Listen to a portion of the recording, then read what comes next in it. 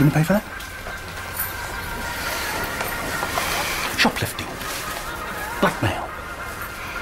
If you really want to go back to prison, you're going about it exactly the right way. That's more like it. Outside, come on.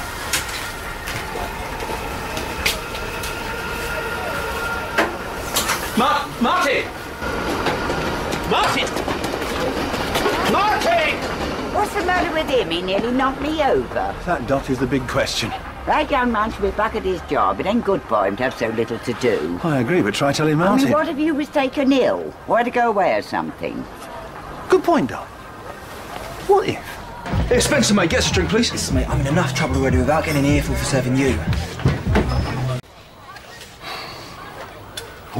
We could be on a plane by the end of the week. They say Malta's lovely. Why don't I phone, book it right now, eh? Derek, I can't go now, not what after Martin's just been through. He's got too much time on his hands, Paulie. Look, I'm his mother. I know what he can and can't cope with, and right now he still needs my support. You lied to his YOT officer about him being back on the store. How's that going to look, if he gets himself into trouble again? Look, you go, Derek, and I'll have a chat with Martin. I'm sure I can get him to go back on the stall. He's a good boy, really. Yes, Paul, mate. Yeah, do us a favour. Get us a drink, will ya? Yeah, Martin, you know, when I was your age, which is underage, if I wanted a drink, you know what I always used to do?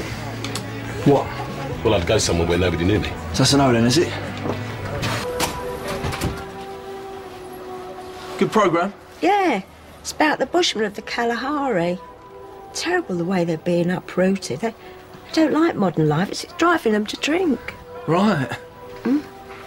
Oh, Martin, Derek's going away on holiday. Oh, yeah? And he was wondering if you could cover on the stall for him. Oh, Mum, I'm sorry, I just can't face it at the moment. Well, couldn't you just give it a little try? Soon, I promise.